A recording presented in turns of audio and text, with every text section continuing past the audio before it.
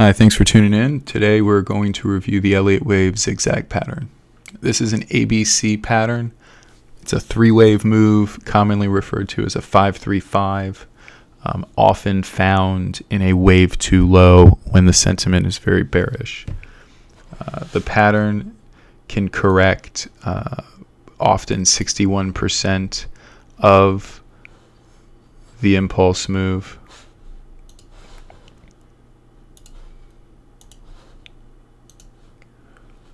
Right into this pocket somewhere in here.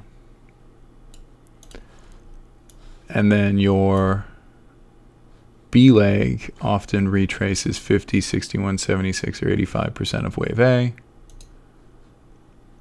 Right into this pocket. And then we use the fib extension tool to give us some targets for the downside for the C wave, 618, 768, 1, or 1, 2, 3. So anywhere in here is technically satisfying the zigzag pattern. You would then wait for a sign and signal of a trend change on the chart that you're watching, and then have a low to trade against. That way you can define your risk. The symmetry between the A and the C legs is generally equal in time and in price. This pattern is one of my favorite patterns. It does, everyone call it the head and shoulders look, but it's also great because you can use the fib extension tool, which is also used in wave 3. So most of the time you're not really gonna know if you're in an ABC up and the dominant trend is down, or if you're in an ABC down and the dominant trend is up.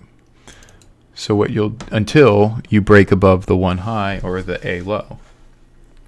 And once you do that, you can then start to use the fib tool to tell you whether or not the relationship between the 1 and the 3, or it's a relationship between the A and the C.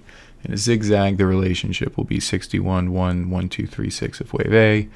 In an impulse wave, wave 3 will be 1, 6, 1, 8, 2, 2, 3, 6, 8, or 3, 2, 3, 6.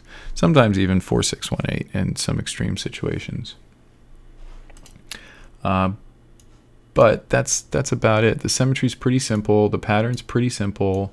You don't want to be caught on the wrong side of this. You definitely want to get stopped out if this A low is lost. And you do want to look for the symmetry, right? So once price gets back into the pocket right here of these fibs, then you look for a sign and signal of a trend change.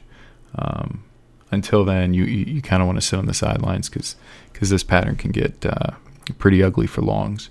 But it clears everyone out. It's a great flush. It's what more often than not is needed before the next impulse leg higher.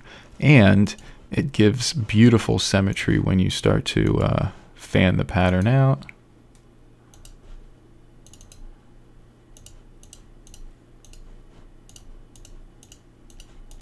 And now that 1, 2, you start to have a 3 look up here.